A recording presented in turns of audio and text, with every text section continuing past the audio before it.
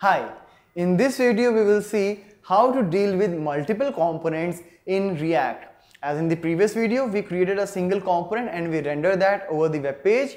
Now we will see how to create and return multiple components and render multiple components over the web page. So let's quickly get started with the practical implementation. So for creating multiple components, what I'm going to do is I'm going to add a couple of more classes in the same app.js. So let's see how we can do that. So here you can see inside this app, again I am extending it from React component as I was doing earlier.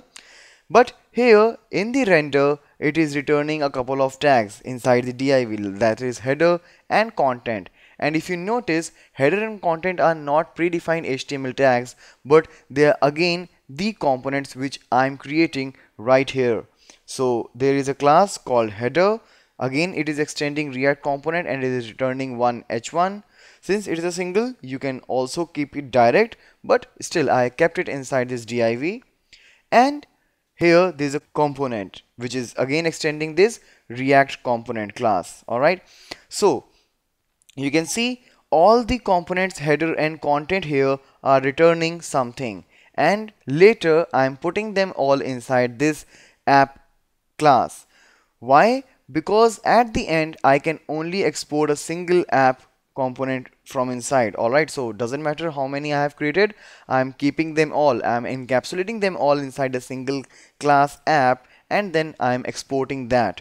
Alright, so as you know, here I have already put app tag, so whatever is there inside, it will be rendered in the root tag of this index.html, where you can find it here in the index.html. Alright, so let's come to the browser, and here you can see header and content, all the things are there. Alright, as in the app itself I have kept this particular thing like content and the content text. Alright, so this is all rendered.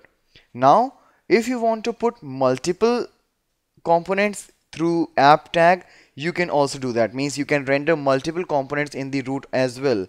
So what I will do, if I will just make a copy paste of this app and it will save, you can see again it is getting an error, failed to compile, and it is pointing right there where I made the change.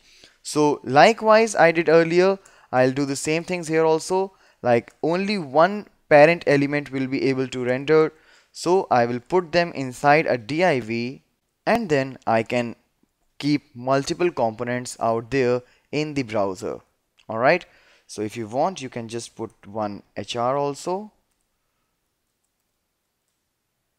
and now you can see there are two different components rendered.